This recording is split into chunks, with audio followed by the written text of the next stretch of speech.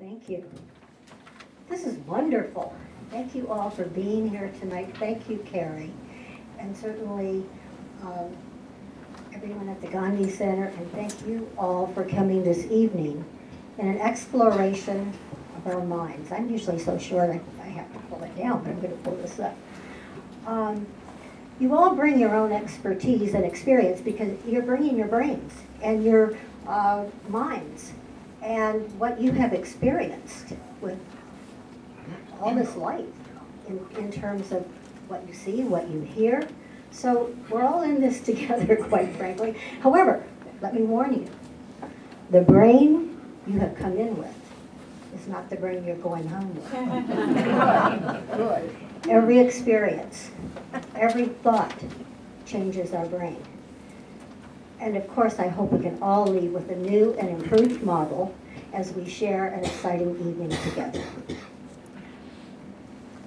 I'm going to, first of all, let me introduce my two colleagues and esteemed mentors. He's looking at me. See, you'll see an interaction. We've taught together for 15 years. I was his student years ago at Stanford. And Dr. Karl Pribram is, as most of you know, and thank goodness we have websites to know, carlhpribram.com. Because otherwise I would be spending 3 hours introducing Dr. Pribram and Dr. Kak. So I'm just going to give you a great overview because we are so privileged tonight to have neuroscientist, probably the leading neuroscientist of the 20th century. However, he's come into the 21st century and is continually learning and adding to what we are learning about neuroscience, cognitively, about our brains, about our behavior. He just doesn't stop learning, researching, and bringing things together. What an inspiration. I have been privileged to teach with Dr. Pribram for the last 15 years at Georgetown University, was his student years ago at Stanford. And how many of us have the privilege of being in the same room with two of our mentors? Dr. Pribram is my esteemed mentor, as is Srimati Kamala, my mentor, my spiritual mentor. So I feel very privileged and grateful this evening and excited about what we can all experience together. Dr. Pribram started out as a neurosurgeon in the 1940s, that was 1940, and has gone on to research every part of the brain. He's been a maverick, as many of you know, in terms of what he says about the brain. He talked about the holonomic aspects of the human brain when most neuroscientists were still dealing with only physical and the matter, the physical part of the brain. And now technology is catching up with a lot of what, not only the Vedic wisdom, the wisdom of Dr. Pribram as well. And we're bringing this together because, as you will see over the evening, we are just tapping into, they're aligning much of what neuroscience is understanding, researching, and discovering with Vedic tradition. And speaking of Vedic tradition, you know, Dr. Kak, it's an irony almost for me to say he's a Renaissance man, because in fact he is not only head of computer science program, he understands quantum physics, all of the neural networks, he understands cryptology. I just put a few of those down. He's a man of so much and a very esteemed Vedic scholar. We have in the library several of his books. One is The Cradle of Civilization. So he is the leading scholar to bring all of this together as well. We are very fortunate this evening. So we will, again, he has a website so you can see his many publications. I'm going to tell you a little secret, which I'm not going to say it very well. And he told me not to tell you. But a number of years ago, there was an unsolved mathematical problem. unsolved since Einstein. Now, he is also a mathematician, and very likely he solved it. Now, we can talk about that later. That may be controversial. He didn't want me to tell you, but this shows you the breadth and the intellect of this man, and yet both of these gentlemen are extraordinary human beings. And that's what it's really important, isn't it?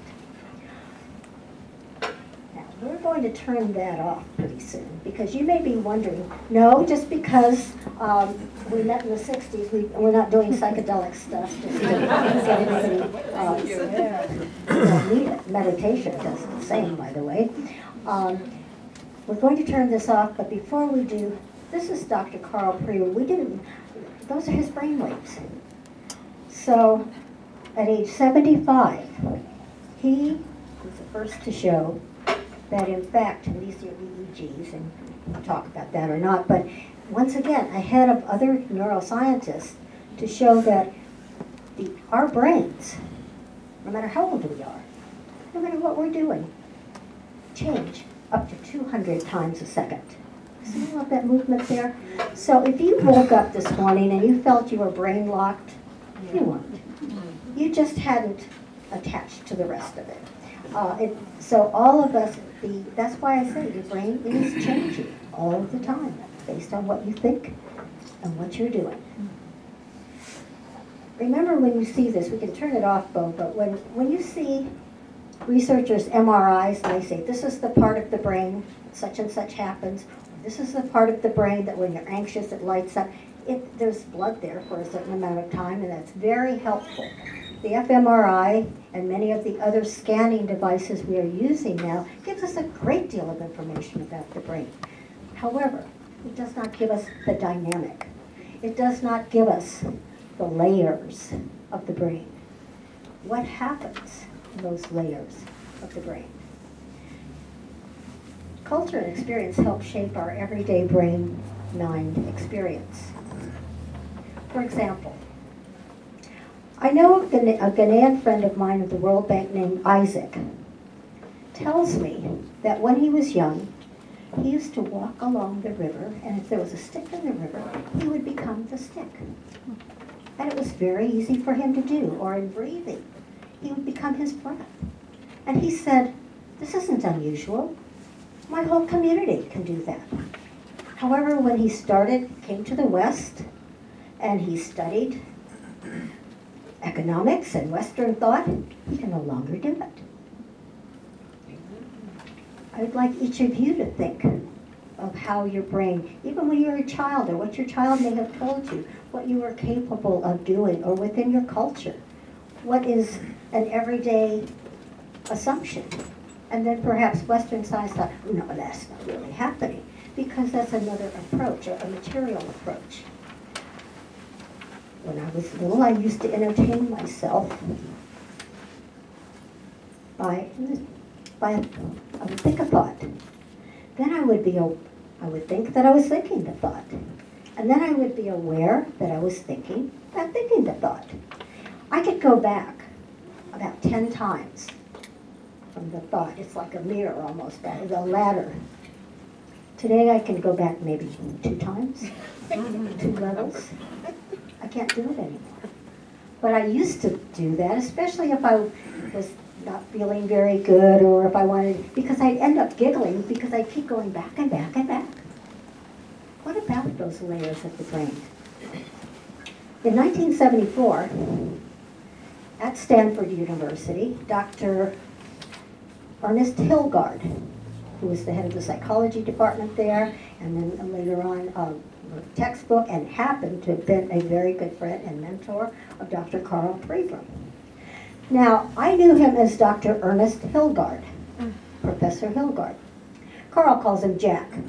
Just like when we teach our class, he refers to Fred Skinner, because he knows them all. He's known them all. He's worked with them all. And he not only brings a history of the brain and all of his research, but an understanding of how this has come together. the Hilgards were doing research in hypnosis at the time. And they hypnotized a man to not feel pain in his hand.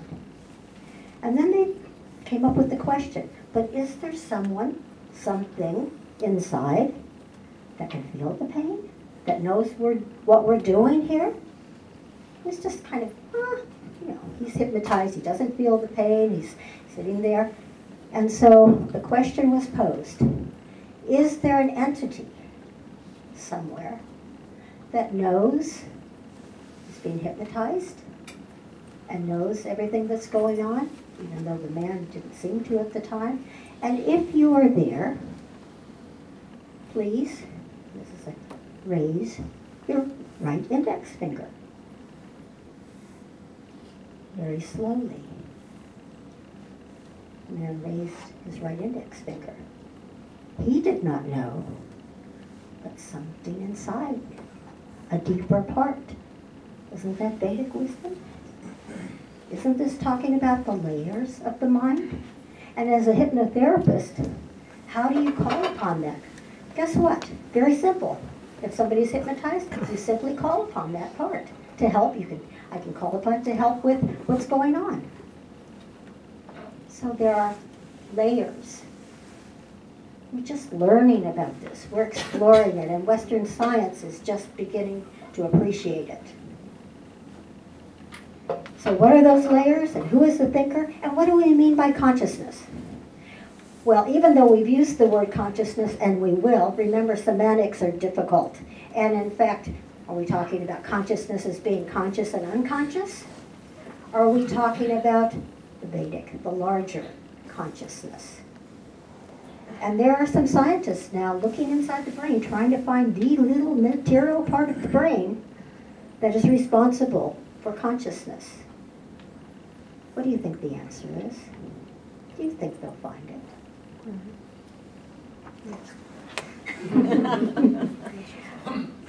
I'm going to talk about one or two. Well, one, they are finding, however, that there's a part of the brain, and this is only in this decade. The same thing that Dr. Pribram was doing in the waves of the brain, and that is basically there's a persistent level of background activity they have found in the brain. That even when somebody's resting, something else is happening. Now, not only that, and they call it default mode network. So never fear, your brain is always going. In fact, it's going a great deal. Even if you feel that you're not, you may be taking a nap. And if you're taking a nap, your brain is going, using 20 times more energy than when you snap up and try to knock that fly off your cheek. They even call it black energy because the scientists are saying, where did this come from? There's this deep default part of the brain that's going on all the time.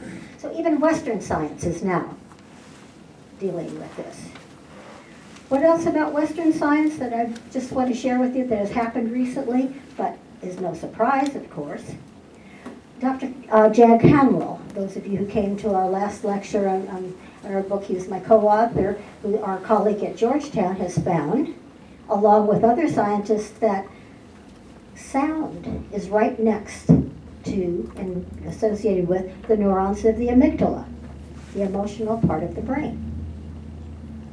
Sound, vibrations of sound. Does that ring a bell?